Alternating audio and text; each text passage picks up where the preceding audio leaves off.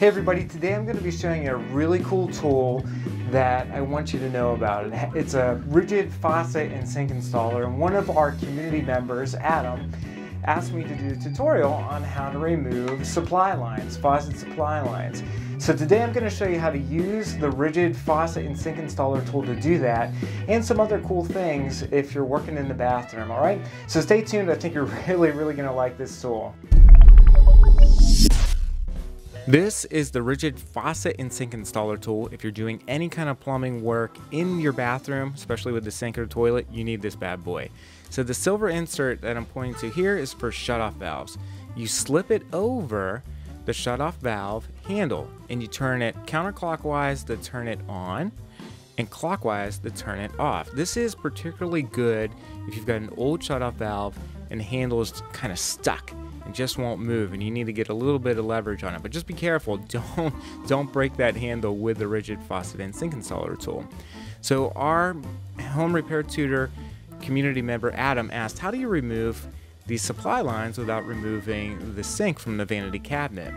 We'll turn the silver attachment over and there'll be grooves in it that will fit over the nuts of the supply lines. Just make sure that that silver insert is the open end is aligned with the open end of the orange tool.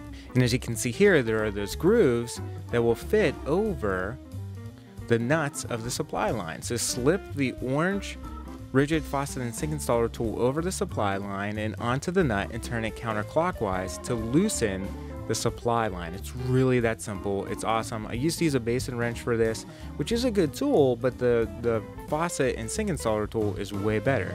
So as you can see here, the nut of the supply line fits into the tool and the supply line itself goes through the opening of the orange part of the installer tool. So that's pretty sweet. And if you want to put the new supply line back on, you just thread it onto the bottom of the faucet by hand.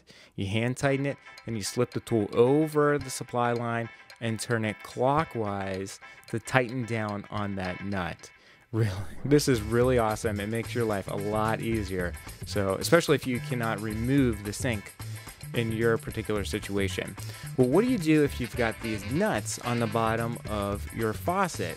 Well, the nuts themselves have these little grooves in them. These little grooves that will fit down into the slot of your Ridgid Faucet and Sink Installer tool. So remove the silver attachment and you'll want to figure out what slots in the orange tool will fit over the grooves of the nut. So there are two different ends to the orange tool. If one end doesn't work, flip it over and try the other slots. So there you go. There the nut fits into the slots of the tool and you can just turn it counterclockwise to remove that nut. Pretty sweet. I'm telling you, this works great. Now what about supply lines to your toilet?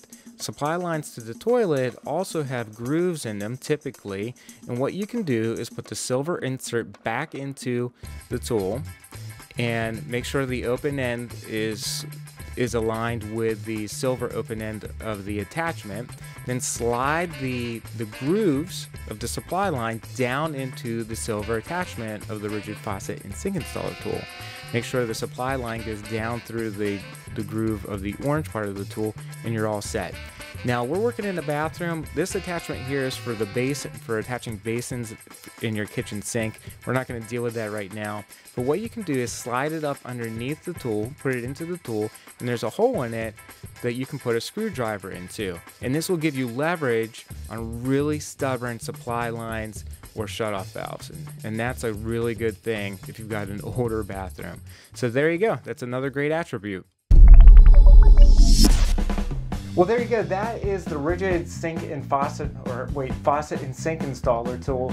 I think you're really going to like it, especially if you have to install a new faucet and you don't want to take the sink off the basin or off the vanity cabinet. So check out this tool. It's only 20 bucks at your local home store. I already did a giveaway for one of these bad boys, so I'm not going to do another one because it was just a few weeks ago. But stay tuned. You know, sign up for the YouTube channel. Go ahead and hit the subscribe button. That way, if I do have a giveaway, you'll know about it. And head on over to HomeRepairTutor.com. Sign up for the email newsletter because sometimes I do things that I don't do on YouTube, and I want you to stay posted on those really cool items. So have a great day. Thanks for watching the video. Take care, and I'll talk to you soon.